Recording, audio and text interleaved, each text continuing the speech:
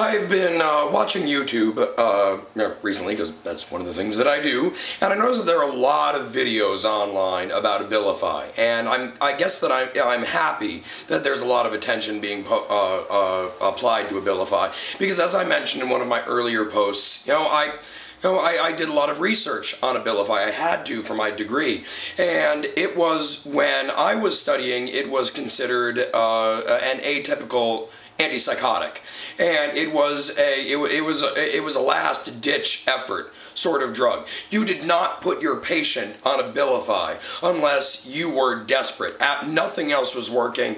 Your patient was continuing to feel bats in their hair and other wacky shit like that. But at the same time, I am not anti-doctor. I'm not anti-psychiatry. No, I still hold psychology and psychiatry very highly because it does help. It does make people's lives better. Abilify was just one of those random ones where I can't believe that I couldn't believe when I saw advertisements on TV for Abilify, for one thing. I mean, that really kind of shocked me. It is a useful drug. I mean, it's very dangerous. It is something that needs to be used very, very carefully. I mean, the fact that they're advertising it on TV means that they're trying to get Abilify used as something more widespread, as something commonly applied.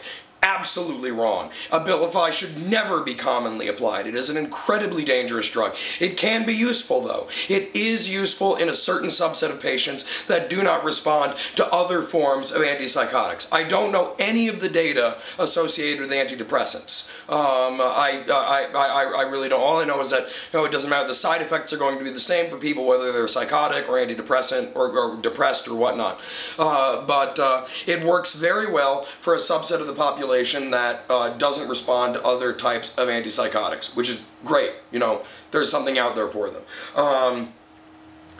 But like I said, at the same time, I'm not anti-psychiatry, I'm not anti-doctor. There's a very strong sort of anti-medical establishment feeling out there, and you can find it on YouTube very easily. I wish people would apply the same skepticism they have for doctors to, I don't know, their political party of choice or religion, but, well, we can't have everything that we want. So if you're looking for Abilify, and I'm assuming that you'd be looking for Abilify because you are depressed, because if you're psychotic, then someone else would be looking for Abilify for you.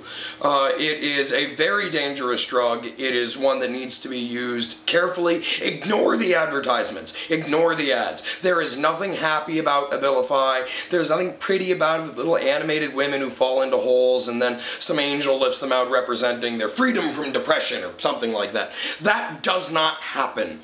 Abilify is very powerful. It's very dangerous, and it can be useful if used correctly. Just make sure that you're using it correctly.